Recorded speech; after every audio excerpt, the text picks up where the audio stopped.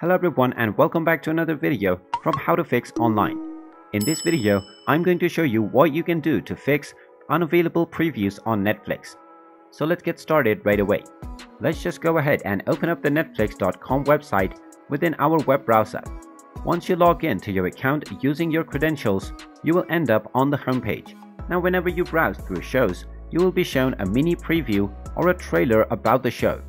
But in case you cannot see this, then there is an option that you can turn on to fix this issue.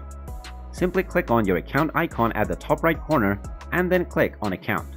Now from the account page, just scroll down and within the profile and parental control settings, just click on your account. Now from your account options, scroll down until you see playback settings. Click on the change button at the side and then you will see the autoplay control settings. Now if the second option is not turned on, then you will not see the preview of the show when you're browsing through.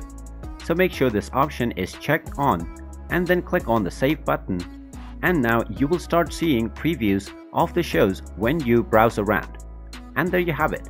That is how easy it is to fix unavailable previews on Netflix.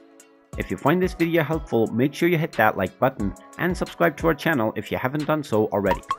Also ring that notification bell to never miss another update from us. Thank you for watching and I will see you again in the next video.